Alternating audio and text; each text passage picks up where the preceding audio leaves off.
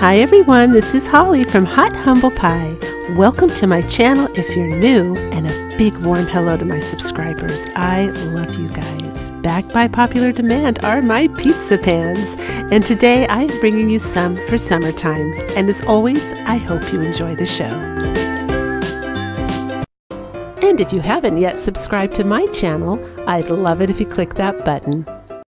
Here's a super cute free printable I designed, and it will be down below in my description box. You just go there and click the link and it will take you right to it.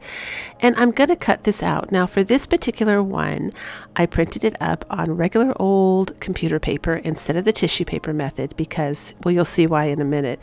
I need the paper not to be transparent this time because we're also going to be using this really cute buffalo check vinyl I found at the Dollar Tree.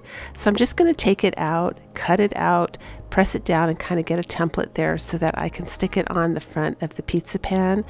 And I will say this is basically just shelving paper. This is my first time dealing with a Dollar Tree vinyl like this and playing with it, and it smells like shelving paper. It kind of acts like shelving paper, so you could line your drawers with this. It's really pretty. But anyway, I'm going to go ahead, as you saw, and just use my pencil there. I actually was pressing down, so it was kind of puncturing it as well, so it left a nice definite mark for me to go by. It was really easy to do. And then I'm just going to go ahead and stick it down on the front of my pizza pan.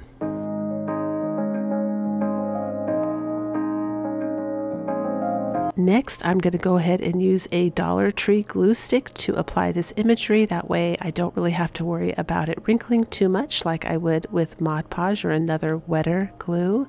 This is a great method and it's super cheap and it holds.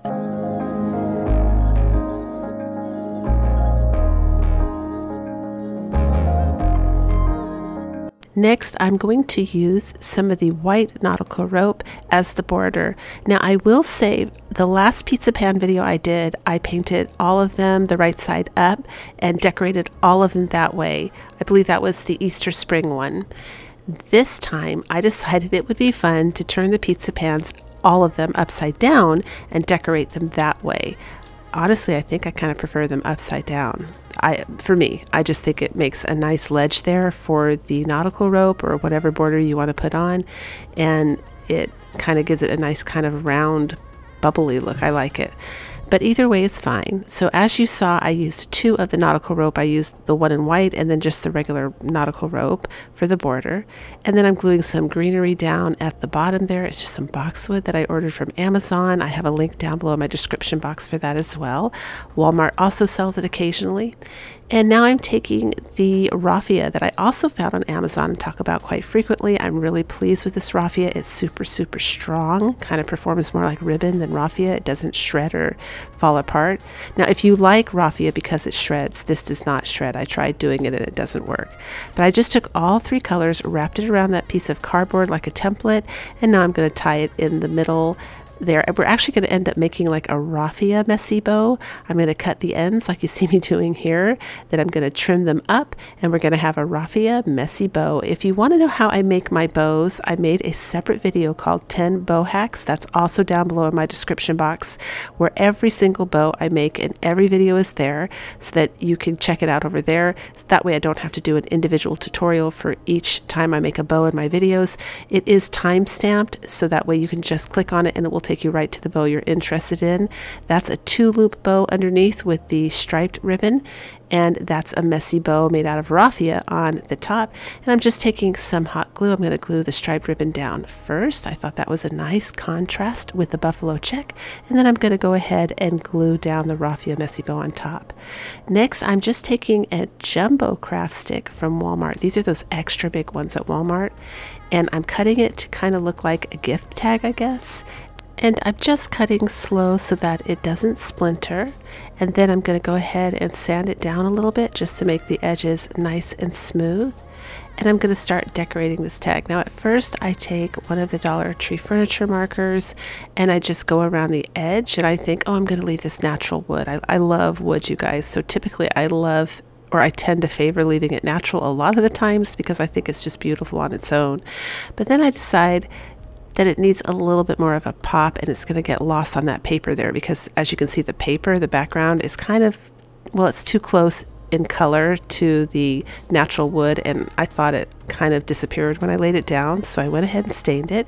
And now I'm taking a white chalk pen and I'm just going ahead and writing the word yum on it, taking a little bit of the jute twine from the Dollar Tree to make a little faux like hanger for this. I guess it's my little part that's going to look like it's a gift tag, and then I'm just going to go ahead and glue that on the top underneath the bow. Isn't that just too cute? I absolutely love watermelon. I think watermelon is super cute, but when you add it to this where it's so bright and cheerful, it is so cute to me. Let me know what you think.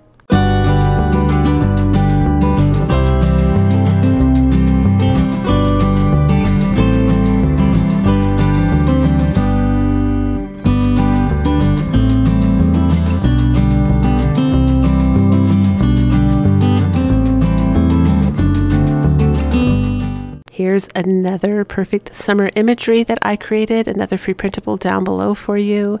And on this one, I did use my tissue paper method. This is where I just take gift tissue paper. Any brand of tissue paper will work.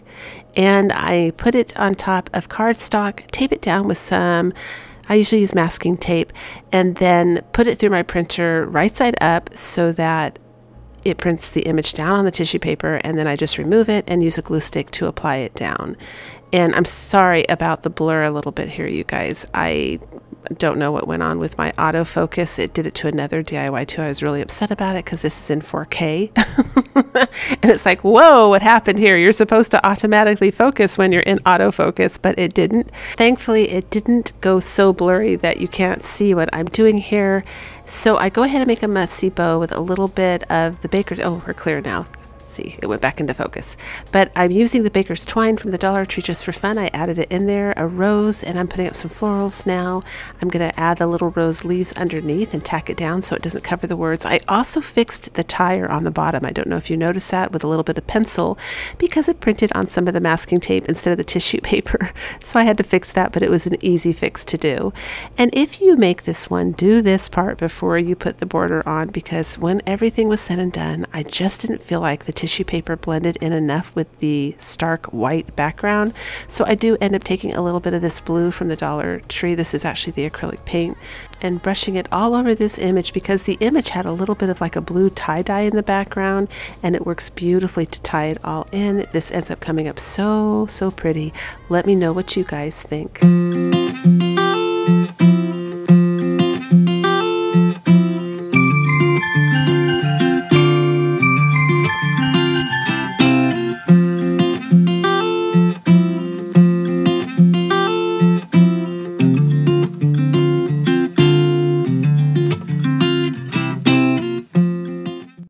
We start off with this one by making some straight lines all the way down the pizza pan.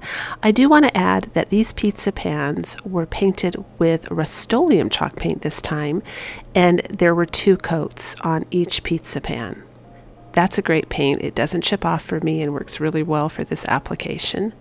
And of course, they don't have to be perfectly painted on the sides because you typically add a border, the nautical rope, and it covers that up anyway. You just need to make sure that round part, you know, in the front obviously gets painted really well. So I'm using the same blue paint that I just used with the bicycle one, and this is from the Dollar Tree. It is supposed to be an acrylic paint, and I think I mentioned it, I mentioned in a video before that I was disappointed because it comes off more like a watercolor almost. It's somewhere between an acrylic paint and like a glaze or a watercolor. As you can see, it's really transparent, but for this particular DIY, it was exactly what I wanted. I wanted that really dreamy feel because I wanted the feel of the ocean and the beach. So nothing harsh. Like if this had been a harsh blue, I would have taken some white paint and just dry brushed over it to make it softer. So you can do that if you don't have this color. Just use a regular old blue and then dry brush white paint over it to make it nice and soft. But in this case, I don't need to do that, so I just leave it like this.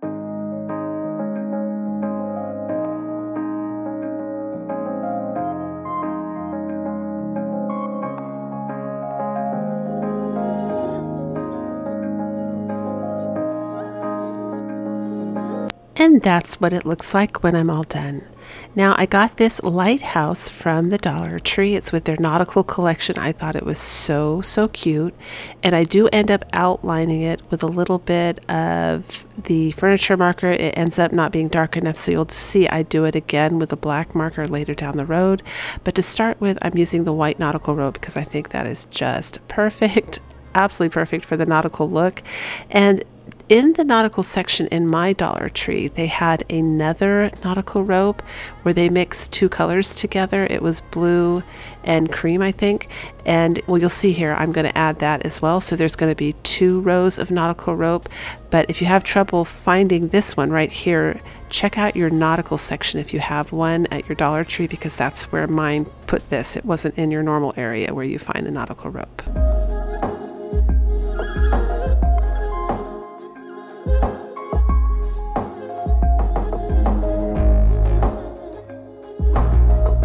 So if you do decide to go with this nautical rope and you find it, you will have some left over. So I went ahead and wrapped it several times with the jute twine, and I decided to use this as my highlight bow on the top. I wanted to make this pizza pan more simple and clean. It's got a different look for like a coastal look. No, not so many florals or bows or things like that. I wanted to keep it very kind of rugged, like you see, you know, when you see landscape with a lighthouse, there's usually like the rugged cliffs or rocks. That's kind of the feeling I wanted to stay with this pizza pan. And then I'm taking the black furniture marker now, like I spoke about earlier, and I'm outlining the lighthouse, because when everything was said and done, you really couldn't tell what it was, to be honest. So I end up coloring in the windows as well. And then now we can definitely see that it's a lighthouse, and I'm using some of the white rock from the Dollar Tree just to glue some more accents at the bottom. Again, I wanted to keep this nice and rugged, really simple and beautiful in its simplicity.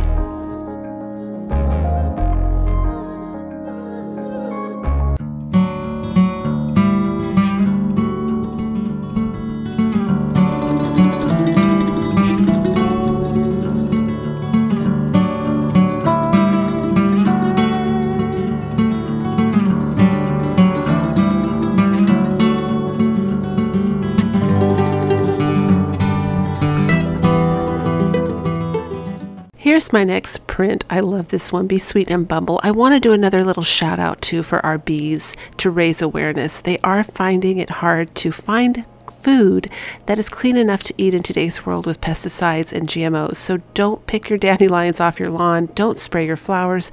They help pollinate our crops and help feed us, and we need to help them back. And if you see one tired on the ground, you can give them a little bit of honey or jam and help them on their merry way. So this is another one of the film footage here that came up blurry because the autofocus was out of whack. This is the last one, thankfully. But you can see I just do the same thing that I always do. I used a little bit of water on a brush for my tissue paper. Then I just glued it down with a glue stick, and I'm using 2 rows of the nautical rope from the Dollar Tree around the edge. Now I'm using some Hobby Lobby ribbon in different shape loops or different size loops. I got this ribbon 50% off, so it was super cheap. And I'm going to tie it in the center with some of that green raffia. I'm also going to take that green raffia, wrap it around the lid of a coffee can as a template to make a big green raffia bow, which you'll see me tie on in a minute. And there I go. I'm using the raffia to tie the center of this bow as well. Like I said, that raffia is really strong. It's kind of more like a ribbon. It's really nice. It's down below in my description box if you're interested. I chose the yellow flowers from the Dollar Tree. I've been waiting to use these because I remember my mom owned a yellow car, and we used to get attacked by bees when we went to this one restaurant where there was these, you know, the bottle brush bushes were, and there was tons of bees. They love yellow, so I love yellow. I think it's very fitting for my bee craft, and I'm adding a little Dollar Tree rose on the top because I just kind of want to circle this guy in a little garden for him. And then I'm adding the green raffia bow at the bottom, and you're going to see me flip the pizza pan around and add some more loops of the raffia because I thought that would be pretty hanging at the bottom. This is actually one of my favorite in today's video. I hope you love it as much as I do. It was a lot of fun to make.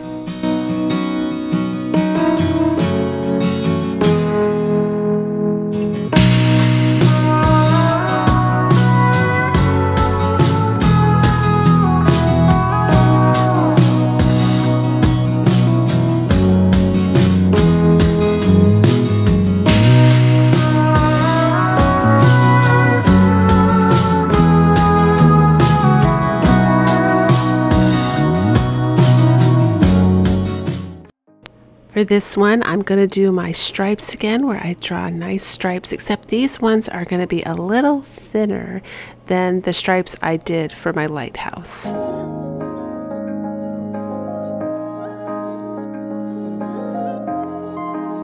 And then I'm going to take this really pretty bright red color I found in the Apple Barrel paint line called, it's called Candy Apple. I almost said apple candy. It's called Candy Apple, and I just think it's perfect for this DIY. And I'm just going to go ahead and paint every other stripe.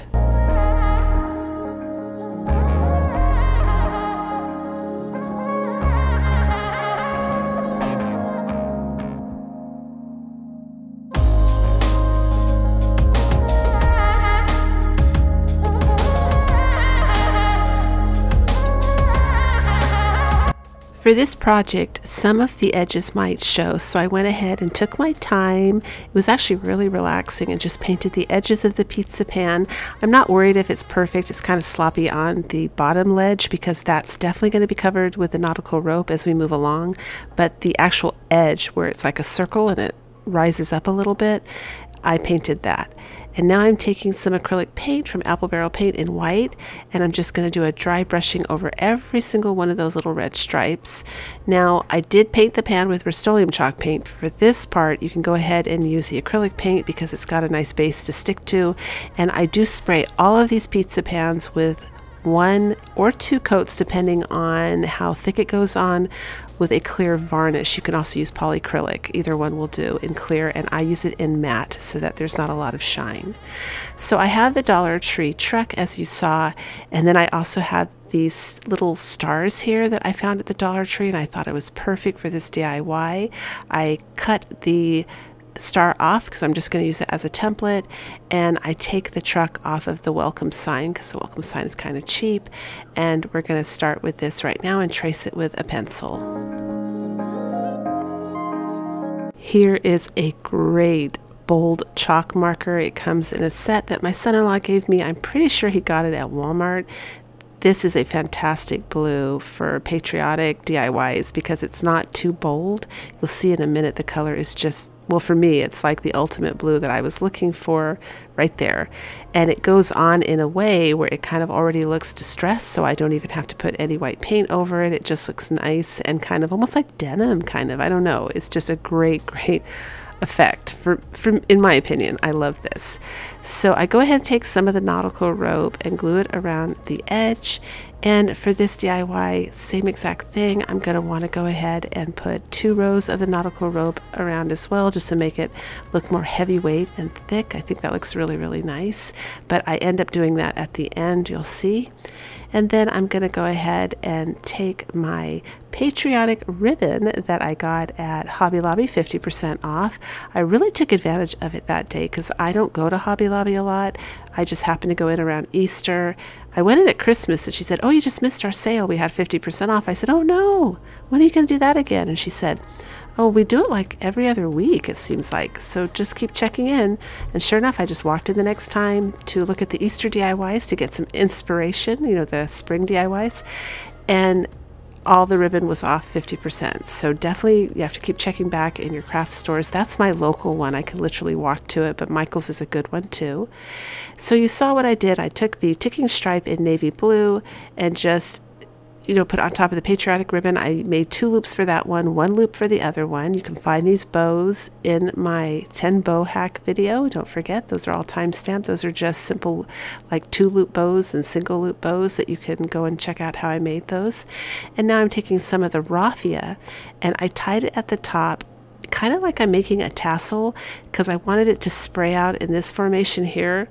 So it kind of resembles those banners that hang. You know how people, they'll hang the banner that is like the old-fashioned banners they used to hang on the White House, and they're like half a circle, or it can represent the fireworks. It's just kind of symbolic. I thought it gave it a little bit more of a patriotic feel than just putting, you know, the typical just raffia bow on or whatever. I just thought it would be fun to kind of have a little bit more of oomph, a little oomph for my patriotic DIY. And I go ahead and tie it in by making a smaller red raffia bow that I can glue on the center of the cloth bows.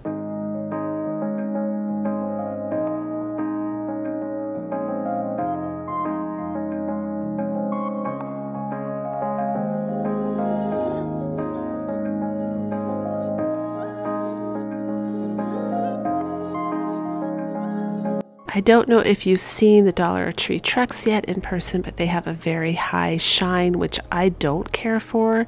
No, I don't want to cover it up because we'll lose the blue color of the truck. So what I do is I dry brush the white paint on so much that it almost disappears. There's a little bit left behind, but I'm really aiming just to remove the shine of the truck. This kind of gives the entire truck like a matte look, M-A-T-T-E. That's a nice little trick there. And there are the holes on the top. I don't film it, unfortunately, but I kind of sit with this pizza pan looking at it on my mantle for a couple days, and it drives me nuts. Those holes, you can see it right there on the top of the hood. So I go ahead and take some spackling and fill that in, and then paint it with blue paint and dry brush over it so that it blends in and disappears, because I don't know why I didn't do it here. It's not hard to do. Once it's glued down, you can fill it in like that. And then here I go with the second row of my nautical rope. I decide when I pick it up and look at it that it's just not quite, you know, I could make it look more expensive and higher quality. So I go ahead and do a second row of the nautical rope. And I don't know about you guys, but I find the Dollar Tree nautical rope and their jute twine to be a little too furry for my liking, so I always use a little bit of fire and burn around the edges like this to remove most of it. I don't mind if it gets a little charred. I think it adds to the rustic look, but we're done, and I love this one.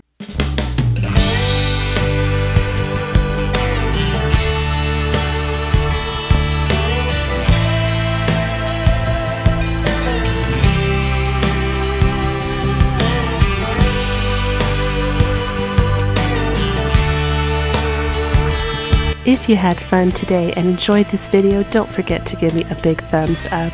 And as always, until the next video, breathe deep, fret not, and do things that make you happy.